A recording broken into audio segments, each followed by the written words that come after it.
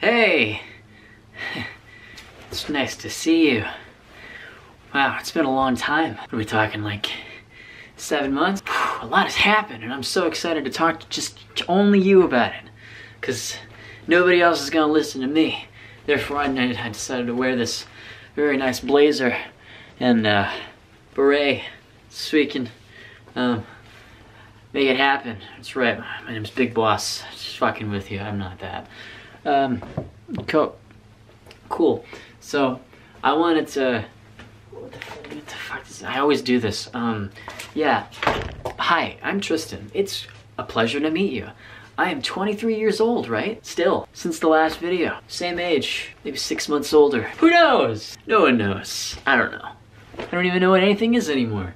Spent the last 18 months hoping that the world just might get better. But it hasn't. Or has it? Let me know in the comments section. Because I can really use some good news right now. What am I doing? Get in front of a camera and we're gonna talk about a lot of things. So, right. I haven't been grateful enough things. Like, you know, I'm sure this has happened to a lot of you because we've been sitting in front of our computer screens constantly, just intaking Netflix and Hulu and YouTube and all sorts of fucking other forms of content in this time when you don't go out anymore. Do you go out? No, you don't. I don't. I'm in my room filming a freaking... And when I do go out, it's always like 35-year-olds, 40-year-olds, ancient people, wrinkled people, wrinkle-dinkle, my fucking leg itches. And it has me wondering, like, holy crap, man. We are never gonna recover from this, are we? We're gonna be connected, like, forever. Like, you go look up Gen Z, and that's like the #1 word that they use now to describe us. Connected. The first generation of kids to be connected to the internet, because we have, we are inexorably connected to... I'm using that word too much. You get my point. So, I said I haven't been grateful. So, I don't know what you guys did before the world ended. You know, we're like some bad post-apocalyptic fan fiction right now, but like, anyone remember 2019? Anyone else want to go back to 2019? I do. Good. See, some people have the right idea around here. So that means is, like, maybe in the future we'll get that again, but we're gonna be older. 3, 4, 5, 6, who knows how old we're going to be. I might be 26 years old, still living somewhere that I don't want to live. It's gonna change. I promise all of you it's going to change. But when I was 21 years old, I got accepted to go to France and study arts. And all I had to do was draw pretty pictures and listen to my teacher talk about pretty pictures. And it was great. And I lived in the center of Paris. Dude, Paris. Do you know where I live now? I live in fucking nowhere. I live in bumfuck Wisconsin. Don't come to Wisconsin. Unless you have family here, then you probably should. Go to Russia, man. Have a shot of spirits and go out in the snow. And was going somewhere with this. But man, like, I wish I could go back to the days when I would walk out onto the Rue Paul Lalonde and like see all that beautiful architecture, and then I had to walk like 20 feet for like the most brilliant cafe experience that one could ever imagine.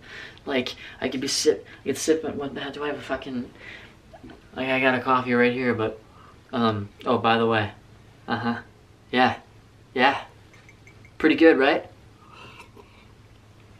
I know, I'm happy too. Leave your impressions in the comments section. We're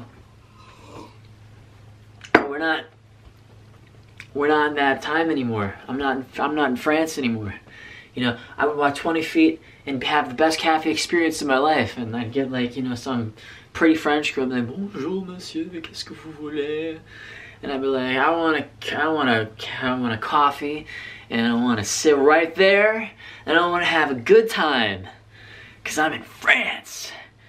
Now I walk 20 feet and I'm on my neighbor's yard, and he's like, fuck off my lawn. And I'm like, fuck you, I'm on your lawn. And it's nothing really special. And I wasn't grateful for it. I was never grateful for it. I was like, oh, I want to go back to America. I want to see my girlfriend. I want to go back so bad.